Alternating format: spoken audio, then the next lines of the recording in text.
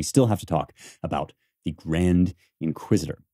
Now, this is, again, one of the most famous scenes in all of Dostoevsky's writing, probably in all of literature more generally, certainly in all of Russian literature. I've actually read from it a little bit before, so I'm going to just sort of summarize it because I can't read the whole thing. We don't have time to read the whole thing.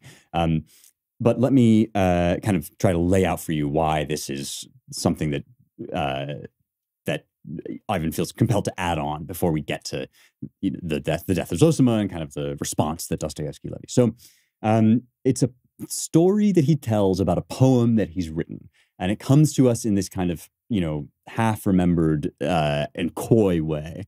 But the story is that during the Spanish Inquisition, right, which nobody expects, the Grand Inquisitor is confronted with the return of Christ. And it's not the second coming where he will come in glory and will, strike down the sinners and so forth. It's just a kind of visit to give comfort and to give attention to the poor sinners and to the people that he came to save.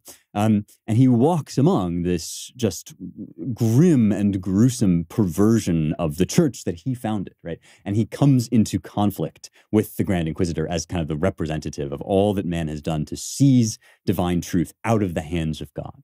And this is one of the things, again, that is quite brilliant about Dostoevsky, is that he's not just ragging on the socialists, right? He's indicating that socialism as a gesture is almost just the refinement and triumph of a thing that man's heart always wants to do, which is to stuff the truths of God into something more convenient via bloodshed, right? The link between socialism and the Grand Inquisitor is not always understood, but I think it's this, right? It's the Procrustean bed of utopianism. Remember Procrustes, whom Theseus had to defeat, who kind of forces people into their into the bed that he wants them in, and that means he has to cut off their limbs or he has to stretch them out on the rack or something. This effort to bind the truths of God, which conduce to the freedom of the human heart, right? That's what really drives the Grand Inquisitor insane, and what he thinks men don't actually want, right? In order to shut that down, he's had to create a system of rules. And in order to enforce that system of rules, he's had to burn heretics at the stake. And he can't bear to be encountered with the God whom he has basically usurped. And he says, you gave us this church and we are taking it over.